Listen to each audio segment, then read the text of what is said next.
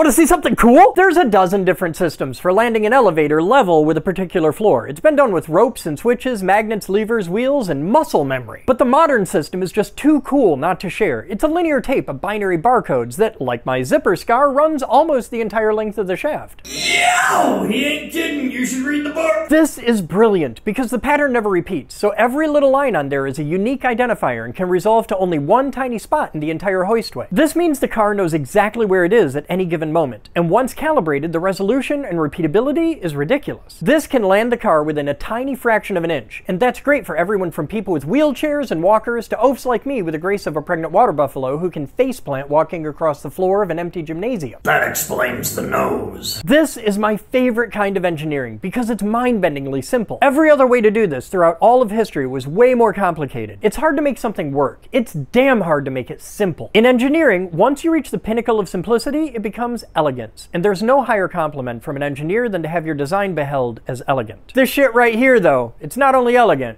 it's pretty cool.